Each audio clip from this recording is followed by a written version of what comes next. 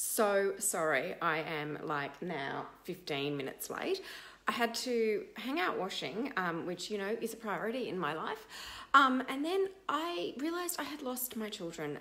They were actually at the neighbour's house, which was fine, but I couldn't find them. And I need to, you know, while I talk to you about books, I need to put my children on a device so they don't come and talk to me while I'm trying to talk to you, because clearly you're the priority at this point. Anyway, so no, I'm super sorry. I'm like 15 minutes late. Anyway, I'm actually standing up today because I've been sitting down for a lot of today. I've had heaps and heaps of schoolwork to do today. So I know those of you who are teachers will appreciate how much work gets done yeah, outside of hours and on days off and so forth. I literally have not moved all day. I've just been doing schoolwork all day. I'm also standing up because I wanted to show you something that's in the background. One of my daughter's friends, Miss A, has got a zip line in her backyard, and my daughter loves going over to Miss A's house and going on this zip line. We do not have a zip line in our backyard. Look, I don't know why. We've only had, you know, Puds just had 3 broken arms. I just really don't need any more in my life. Although our neighbour's a paramedic, so, you know, we could have one. Anyway, we don't have one. Anyway, because we don't have one, she's actually created, you can't really see it probably, but can you see there that hanging on the door, there's actually a rope going from all the way across that door. It's a zip line for her babies. So she's created a zip line for her dolls because we don't have a zip line for her to go on. Anyway, all right. First of all, before I talk about the 5 books that I'm going to talk about today, I just want to say thank you so much to everybody who messaged me and pinged me on social media about the article on me that was in the Q Weekend last weekend. There's the girls, woo, that way. It was a really great article, and Frances Whiting won't be watching, but Frances Whiting was a writer, and the journalist, and I have always loved her writing, and she did an outstanding job of this article. I was really nervous about this article, and I did not know I was going to be on the front cover until the day before, and then I didn't sleep. But I absolutely loved the article. I was really nervous about it because, you know, I was really open with her. I talked a lot about Dan's death and the other deaths in my family, my brother and my aunt, which have all been pretty recent. So yeah, I was nervous about it, but Frances Whiting is an accomplished journalist and she did an excellent job. So I was super, super pleased. And more than anything, I was just pleased to see reading on the front cover of a glossy magazine. I think that's amazing. So thank you, Frances and the Courier Mail. Anyway, A Quiet Girl. Oh my gosh. I feel like I should speak really quietly while I'm talking about this book. This is the new book by Peter Carnevus. No, I can't speak quietly. I lasted 4 words. This is the latest book by Peter Carnevus, who is a Sunshine Coast-based author-illustrator. His last book was The Elephant, and, you know, got rave reviews and was awarded so many awards. I think this one is going to go the same way. A Quiet Girl is about a little girl called Mary who lives in a loud family. It's got really beautiful end papers. There's peaceful doves on the end papers, so I think that's really special. Pete's done a gorgeous, oh my gosh, this is so weird the way I have to move things. He's done a gorgeous inscription for my girls there with a peaceful dove. Oh yeah, Kate, it's really beautiful. Have you read it yet, Kate? It's gorgeous. So Mary is really quiet. She lives, you know, a lot in her own head. I guess she's what you'd call an introvert. She thinks quiet thoughts and she says things quietly, but she lives in a really, really busy family and quite a loud family. Oh, I'm pleased you've read it, Kate. It's just gorgeous. You know, everybody's really busy and they're also really loud. And throughout the book, there's lots of sound effects of how loud her family actually is. There's the lawnmower, there's mum on her phone, there's all sorts of things. Mary spends a lot of time watching life and appreciating the little things in life. Her family, it would be fair to say, do not. One day Mary goes missing.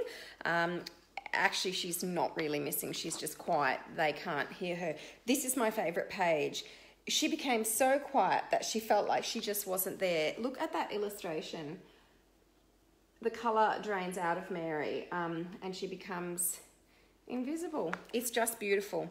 Anyway, what I really, really love about this book is that Mary doesn't save the day with being quiet. This isn't a story of a quiet superhero. This is just a really gentle, peaceful story of making a statement, I guess, or a plea to those of us who are loud, me included, to listen to the quiet people, to take time to appreciate them, to learn to be quiet ourselves. And yeah, there's no saving of the day needed. It's just this beautiful tale of all of us taking the time to appreciate life a little bit more and appreciate the quiet people in our life. I really, really love it. I think it's got a lot of applications for school use in terms of, I think it's a good one for looking at things like mindfulness in schools and also appreciating the little things in life. I think it's got some good principles of sustainability in it, nature. It fits really well into the personal and social capabilities strand of the Australian curriculum in that it talks about emotions and self-regulation and that sort of thing. It's an all-round beautiful book, so I think it's a great one for school curriculums, but I also think it's a really important one for the quiet girls and boys in your life and for those of us like me that aren't quiet. I think this book spoke very deeply to me about the need to sometimes be a little bit quieter. I had the absolute pleasure, and it's quite funny, Pete asked me if I would launch the book, and I said yes, but then quickly followed up with an email that said, I'm really loud. But in the end, it was lovely. I think we balanced each other really nicely. He is super, super quiet himself. In fact, I would say, and he agreed at the launch, that there's very much a lot of him in that story, as there is with all the illustrators. They always put their own themselves into the story, and he is probably very much like Mary. But we were a good balance, I think, at the book launch. Pete did a beautiful song on his, what are those little things called? What are those little guitars called? Is that ukulele? I can't think what that is. But it was a beautiful book launch, and I'm really looking forward later in the year to running some workshops with Peter Carnivus on mindfulness and mindful reading and the power of books in calming down our brains. We're going to be at Voices on the Coast. We're going to be at Story Arts Festival Ipswich, and we're going to be at Brisbane City Council Libraries later in the year. Okay, the next book I want to talk about is Juno Jones. Now, this is an advanced copy, so it's got a sticker on it, and it's an uncorrected proof, and my 7-year-old took enormous delight in finding some of the bits of it that needed to be fixed up. She loves an uncorrected proof. It's like her favourite thing in the world, an uncorrected proof. Maybe I don't know, maybe she's a future editor. I am certainly not. I do not see the mistakes. Anyway, Juno Jones' Word Ninja is absolutely perfect for beginning readers. It's written by Kate Gordon, but actually the story is really written by Juno Jones, and on the title page it actually has low battery. My phone has low battery. It has Kate Gordon's name and Sandy Fleet's name crossed out, and Juno Jones has put her own name in there. So this is a little story about Juno Jones, who really, really loves her school. It's Mutton Bird Bay School. And she lives in an area where there's quite a lot of schools, and one of the schools is going to have to close down. So there's men in suits, government officials, coming to see which school is going to have to close down, and the others will have to amalgamate. Juno Jones desperately doesn't want her school to close down. She adores her school, and one of the things that the men in suits are going to be looking at is literacy levels. So the teachers decide to start a reading journal, and Juno really doesn't like reading. She actually is more of a ninja and really doesn't like reading, and she ends up turning her reading journal into, she writes the story herself. So this is a story within a story. It's really quirky. The jokes are very sophisticated, and I absolutely loved them. Honestly, I can't tell you how much Chickpea loved this. She read it. Well, I wouldn't let her read it all in one sitting because I wanted her to slow down a little bit with her reading. She absolutely adored it. You can see from the text type sort of the level of that it's at. There's lots of great illustrations. It's super funny, and the best news of all is that it's the start of a series. It's not out for a couple of days yet, but you can pre-order it on Booktopia, and I've put the link, I was going to say in the show notes. I don't have show notes. I've put the link in the Facebook thing. It's just fantastic. This is a great one for newly independent readers. I super duper enjoyed it. It's really fast paced. It would be good for reluctant readers, but it's just a fabulously fun story. It's really quirky. I liked it a lot. All right, One Tree. Oh, this one arrived in the mail on an afternoon where I was going out to dinner with two of my favourite teachers, Lyndall O'Gorman and Kate Daly. Kate Daly might be related to me. And they love picture books. They're picture book lovers. So I actually took this book out to dinner with us. Lyndall O'Gorman is also an academic and she loves Bruce Watley, and she has looked at some of the stuff that he's done with his PhD, which was into drawing with his left hand, because Bruce Watley is the illustrator of things like Diary of a Wombat, and he did a PhD a few years ago into the effect that it would have if he drew with his left hand. And then some of his more recent books like Flood and the Anzac Day one, name escapes me, are done with his left hand, and it's a completely different style of illustration, and oh my gosh, it's stunning. So I took this book out to dinner because I hadn't read it, but I just knew it would be astonishing. Christopher Cheng is one of my favourite authors, and Bruce Watley, I mean, clearly Bruce Watley is everyone's favourite illustrator in Australia, seriously. Oh, look at that, no end paper. I wonder why not. There would have to be a reason for that, because Bruce Watley's really into design. Anyway, I will give them that one. I won't complain. It's called One Tree. It's about a family who have... so it starts with Grandad, and he grew up in a mountain village, and it goes through Grandad's life in this mountain village, or grandfather's life in this mountain village, and how wonderful his childhood was and how much he enjoyed it. Then we come to present day, where grandfather is now living in a high-rise apartment with his family, and as many Chinese families do, so good at looking after their elders, and generations living together. Grandfather's really, really sad. He is not really loving living in the city. Nobody talks to him in the markets, and there is no plants in the city. One day his grandson finds a tree not a tree yet, a seedling, which is going to, he knows, die in between the cobblestones, and he picks it out and takes it home to his grandfather, who shows very little interest at all until he just can't, all those roots come back to him of being a great gardener, and he starts looking after this tree. Oh gosh, this book, the story sent shivers down my spine. It's the most beautiful story. It's the sort of book you can take out to dinner with your friends and share it with them. It's just stunning. It looks at the importance of elders in our lives and their stories of their lives. It looks at the importance of community, of nature in our lives, and nature in a big city. It's stunning.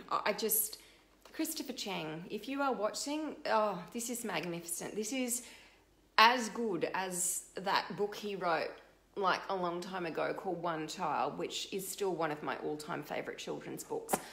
I'm saying it early, you heard it here first. This will be on the picture book list for the short list for the Children's Book Council of Australia Awards next year. It's stunning. I think it will just scoop the pool. Now, what I find really interesting, the other reason I took this to dinner is that Lyndall O'Gorman and Kate are really big fans of the work of Narelle Oliver, who was a really dear friend of mine, and she passed away a few years ago, and she was renowned for her lino cut illustrations in her award-winning books. So I opened this book and I was like, wow, Bruce Watley's doing lino cutting. Narelle would love this. And I would have loved to discuss it with Narelle. So instead I discussed it with these ladies. Googled it when I got to the restaurant. All digital. So at first I was scandalised. And then I read a little bit more about how he learnt to do this digitally. And my mind is blown.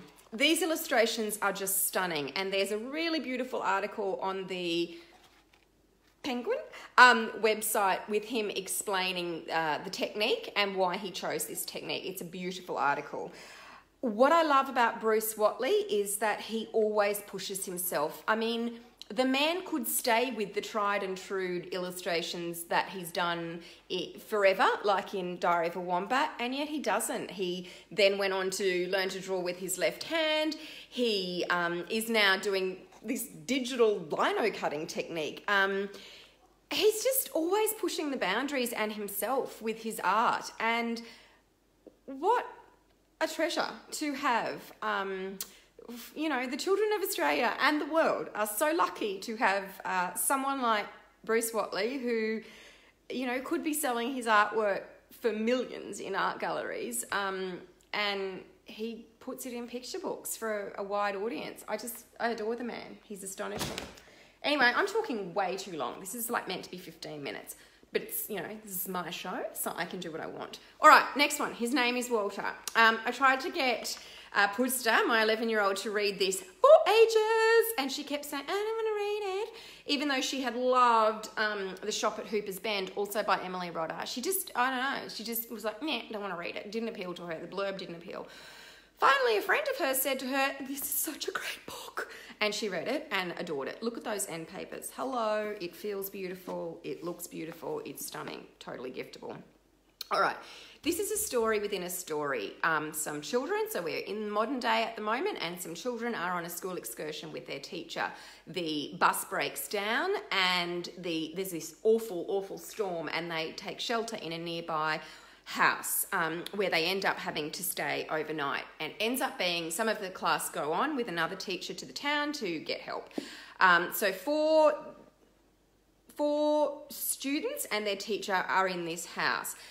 Exploring this house, looking for things like candles, they are drawn to this old chest where they find an amazing handwritten book with astonishing illustrations in it. And they decide to read this book aloud. Well, this book is, as I said, handwritten. It was obviously sitting there waiting to be found. And it is this tale, historical tale of a family who lost their fortune, and it's a story of lost love, and it's beautiful. The story gets a bit creepier and creepier. The students are quite scared in this house. The teacher decides the book is part of what is scaring them, and she asks them to stop reading it, which is what I would have done.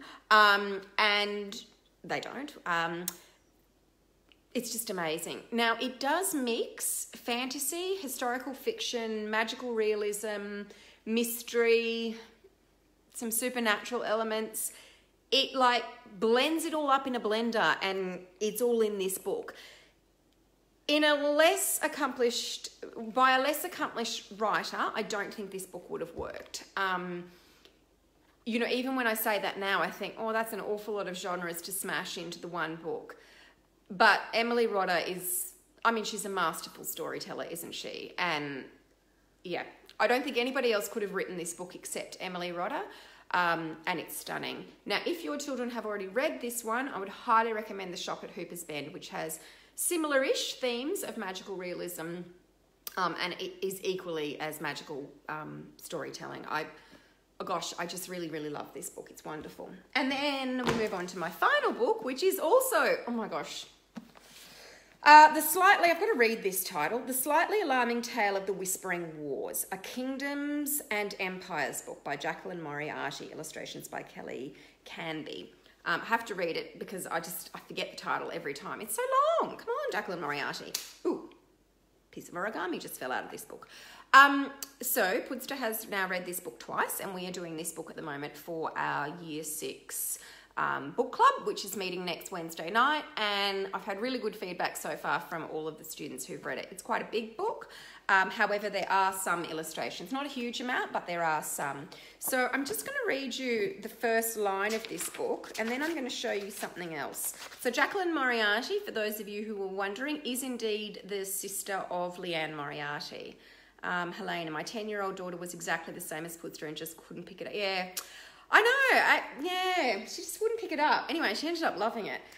It's got some, as with all good fantasy books, it starts with a map of the world and of the world of the book, which I love. And then it's got some opening words, which I'm going to read to you. I was taken by the Whisperers at 2 p.m, so I never pulled the lever for the laundry chute. That's what bothered me the most. This is way ahead in the story, though. A lot happened before then. I'm only saying it up front because it bothered me so much, the missing out. And then it starts chapter 1. And it says, Finlay here, I'm starting the story, but a girl named Honeybee takes over in the next chapter. You'll miss me then, and you'll say, I wish that Finlay was back. I liked him. You won't like Honeybee. Trust me on that. All right, so that's the start of this book. I, at the same time that she was reading that one, was reading the Jacqueline Moriarty adult book, Gravity is the Thing, which I sobbed in the end pages of. But I just want to read you the opening line of this. A tall man at the airstrip took my suitcase. Snow, he said, smiling, as he took my suitcase from me. I stared. I'll step right into my story at this point. Abigail Sorensen, but you can call me Abby, 35 years old. I just felt like those beginnings were so similar. I absolutely loved both of the beginnings. I think it's an extraordinary way to start the book with the characters introducing themselves and sort of welcoming the reader into the book. I just loved that. So I don't know, I'm sure she didn't do that deliberately, but I thought it was beautiful that they both kind of matched. Anyway, I'm just going to read a little bit of the blurb of this one because it's a quite complicated story to describe. The town of Spindrift is frequented by pirates and charlatans. It's also home to the orphanage school where Finlay lives with Glim, Tanya and Eli. Just outside town is the painfully posh Brathwaite boarding school, home to Honeybee, Hamish, Victor, Duke of Ainsley. When the two schools compete at the Spindrift tournament, stakes are high, but tensions are higher. And before long, the orphans and the boarding school are in an all-out war. So, that's the premise, but then there's another bit of a story happening where children are disappearing. And in the end, the orphanage children and the children from Brathwaite have to work really hard together. Wow, this is an astonishing tale. As I said, it's got some pencil illustrations to break up the text, but it's just magical. It pulls you in with its cast of amazing characters, and you really don't want to leave the world that Jacqueline Moriarty has created. It is just spectacular. I just can't recommend it highly enough for readers from about, I don't know, very good 9-year-old reader, probably 10 I would recommend more, 10 to 13. I just have so enjoyed it. Now, if your children have read this one, there is Bronte Metalstone. Oh my gosh, Jacqueline Moriarty, why did you do such long titles? The other title and their companion novels is The Extremely Inconvenient Adventures of Bronte Metalstone. So Bronte Metalstone was first, but you don't really have to read them in order. In fact, I didn't read them in order, and they are companion books. They're just both set in the same world. They're just spectacular. Honestly, I can't recommend them highly enough. That is my 5 books. I am so sorry. I have spoken for like half an hour and I did start late due to small children. I do apologise for those small children making me late, but yeah, I have nothing else to say. But I quite like talking to people on the internet. Yeah.